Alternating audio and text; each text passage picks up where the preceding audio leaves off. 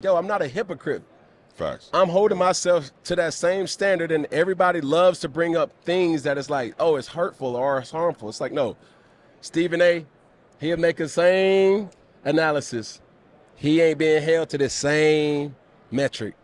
But at the end of the day, that's where I'm like, yo, it's all in the space of media, and I love this athlete-generated content. Because now if Takeo Spikes ain't able to talk about this, how the hell we give Mad Dog the opportunity to talk about it? And let his narrative be the gospel. To be all.